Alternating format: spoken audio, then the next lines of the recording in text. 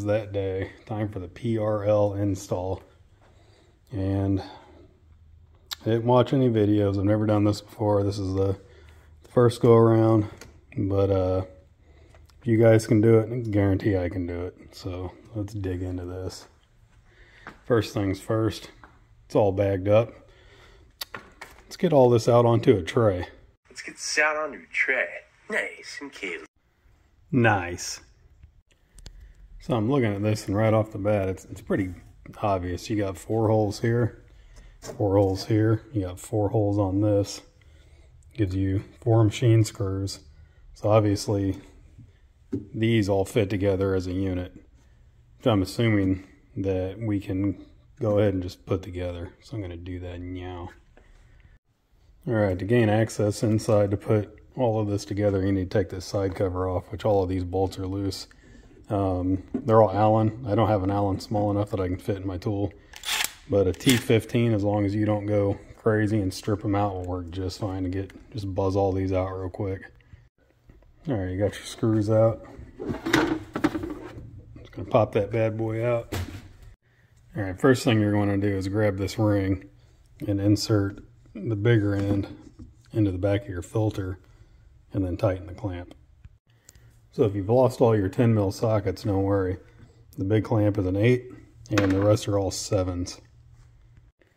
Alright, you're going to want to make sure you clock your MAF housing correctly. That's pretty damn simple. So basically not really. Your box is going to sit in like this with the PRL up. Your MAF sensor is right there. So you want this to line up so it goes in the same spot. So you just kind of eyeball it, and then, so pretty much your MAF opening is going to be facing the PRL. It's pretty easy. Alright, so one thing I noticed, looks like this ring here, you can actually, either way it'll work, so it's easier to get the filter in here if you have not screwed this to it yet. But I found a way, the way it's sitting in this orientation, it just pushed right in. So it's a lot easier to get this clamp on out of the container than it's going to be to get it in here and to get it like straight and nice all the way around. So put that on first and just... Alright, so now you're just going to put it in here, line up your holes. Then you're going to grab your MAF, index it the correct way, line your holes up, and then run the screw through the MAF, through the box, through the filter housing. And then tighten that together, which needs 3 hands, so I'm putting you down. Alright, got it all together. Now you just want to go to pound town with all these. No, gently. Alright, so that's what it looks like once you get it bolted in there. Now you're going to have an option. Now you could either leave this cover off and get more sound, or you could leave it on and get colder air and more performance. Now, the only reason I know that is because on the 2.0 Accord, that's the way that PRL system was set up. And I'm going to assume this one is the same way. And for this one, I'm actually going to put the cover on because it's going to be noisy enough, unlike the Accord, which was not at all. Alright, I got this back on, everything tight. I almost feel like for what you pay and how fancy the PRL is, that they should give you 2 different options of this, or make maybe a half door on the bottom that you can just remove partial, so you can kind of have, you know, have your cake and eat it too kind of thing, but whatever. Alright, now looking at your bracket here, you got 2 holes, and then you got the 2 screws up here. Obviously, those line up. Mine did not come with instructions. I don't care. This is like child's play anyway. Obviously, that 10 millimeter there is going to be where your bracket's at, so you're going to want this facing up. And if you pay close attention, you'll notice these holes are slotted. So you're going to want to leave these loose, I'm assuming, so on final install, you can move that around and get that set just the way you want it. So this is what you're going to want to do, is tighten these down until they barely touch, so you can slide this. But it's not super loose, because you're going to have to get behind this small space once everything is in there and tighten these back down. Alright, looking ahead here. All these clamps here, they're all 5.5 millimeters. If you own a Honda and you work on Hondas, get you a 5.5 millimeters. They're not 7/32 or whatever 30 seconds garbage. These are 5.5 millimeter period. Now this clamp right here without a head, don't let that kick your ass. Look, you can get on there with just a regular pair of pliers. Loosen that dog right up. And then when you're done, you do the same. You just tighten it right up. Don't let it beat you. So I'm looking at this too. Obviously, you're going to have to pull this up. You got 2 10s here you're going to have to take up. You're going to have to unplug your MAF. And then I'm looking, it's got this wiring harness, which you just pull on those. It's a lot easier two-handed, but this comes up. So it's got this plastic bit all the way around it, which, like I said, I didn't get instructions, but it looks like this thing unclips. And if I had to guess, that's where this goes. You're going to put that in place so it doesn't look so terrible. That's my guess, and I'm sure that's what it is, so that's what I'm going to do. So that's pretty easy. Just get you a little flat blade, get up in these clips, and just pop all that off, and then you're just going to, well, it's hard to do one-handed, but just pull that off, and now you've got all that bare wire that you're going to put that loom on. Alright, got the loom all on there. And I was going to tape the ends like the factory would do to make it nice, but there's a small film of silicone on this loom. And my guess is maybe they were put together on the same table and they're handling the super oily filter, handling that. And that's probably what's on there. What I'm saying is your tape's not going to stick at all. Not even going to try, so don't even try. Waste of time. Alright, the next thing you're going to do is you're going to go ahead and loosen this clamp up, come down, loosen this clamp up. And even though this clamp, you already loosened it up, you're not going to be able to pull this out because it's connected here and you've only got about that much room for wiggle, and this damn thing's like that long. So don't worry about that. Just go ahead and loosen your 2 clamps. Alright, so then you're going to grab this and you're going to pull, and pop goes the weasel. No muss, no fuss, just pulls right out. Now you've got an option here. You can take these 10s out. You can pull on this end, get that out. Now you can get to these 10s a lot easier. And then next is going to be your air box, getting that out. Alright, took those 2 10s out, and that just pulls right out. And then on this, it's got an O-ring on that, and what you're going to do, well, I'll show you that later. We need to get this out next. Alright, for the air box, you got 2 10s, 2 clamps here on the back, and then you're going to have these little rubber dowels. There's going to be actually 4 of them, 2 on each side. But to get this weather stripping off, there's these clips on the bottom, and you don't just want to rip up on that. There's a good chance you could rip your seal. So get you some kind of trim removal tool. That's the best way to do it. Wow, that came off way too easy.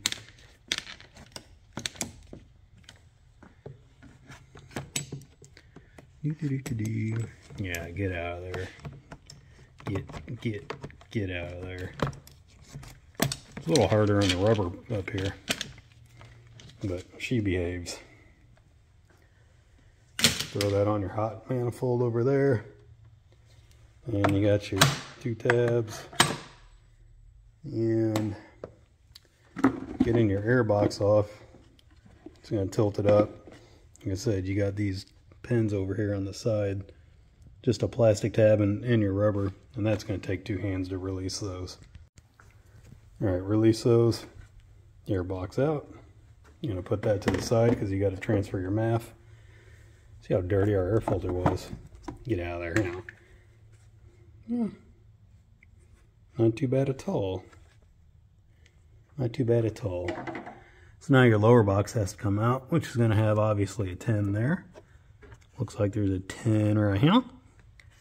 Still got these 2 10s, and this should pull out as a unit. All right, once you got your 1, 2, 3, 4 tins out, that one's pretty deep, so you're gonna need a deep well. After you get all those, they don't come, well, these two come out. These two just loosen up. They don't pull out because they're on the bushing still. Once you get them out, this won't pick straight up. You're gonna have to, the easiest thing is get your hand underneath and then really get a grip and force that up, because, well, let me get it out here and show you. There's a bushing right here that fits over that nurple, and that's a good dry nurple, and that's a good dry bushing, so you got to force it up and over that. And I can guess that this is going to be transferred, that's going to be transferred, and these are going to be transferred to the new box. Just looking at it, I don't know, so let's see. All right, so it looks like all you're going to transfer is this rubber plug on the bottom, which, let me move this before I really regret what that does.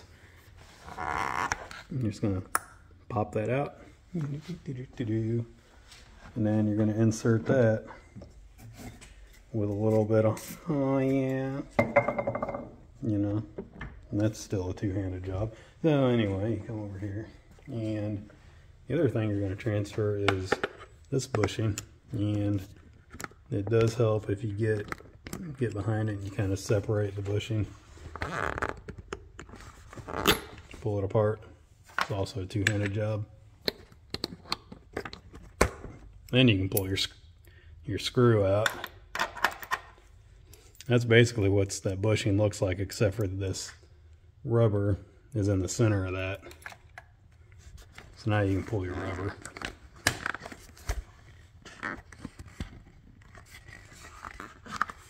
Bink. So that rubber is going to transfer to your bracket. And you got your screw. You're going to take the metal part of it, drop it in the top. And the screw is going to go in the other way. Of course, that's not going to hold itself in upside down, but you get the point. All right, so now you've got your bottom bushing on there that's going to go over that nurple right there. You got your top bushing on there. Go ahead and take your assembly, drop it down in the hole. Oh, by the way, if you're going to change your manual transmission fluid, it's kind of the same procedure. You take your stock air box out, and that right there is your fill bolt. Your drain bolt's on the bottom. That's how you're going to fill it. Anyway, let's drop this back in.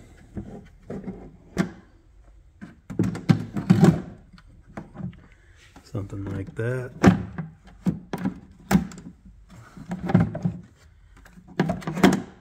There you go.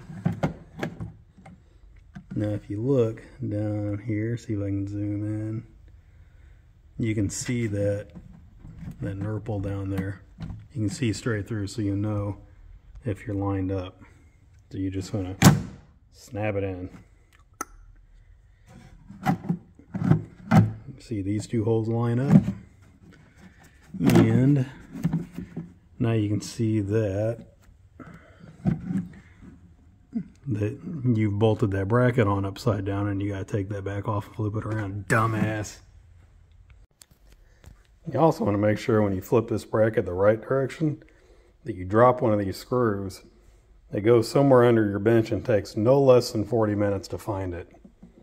Make sure you do that. Alright, one thing you can do to help you out is get you some silicone and spray just a little bit on every one of your fittings here. Now typically to a turbocharged engine you have to be really careful on where you put this silicone, but in this area from here to here there is no boost at all, none. So you can do whatever you want to help you out to get all this together. So with that said, we've got the box in here, it's loose.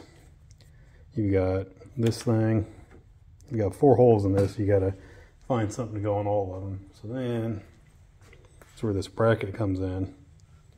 Bracket is going to go into here.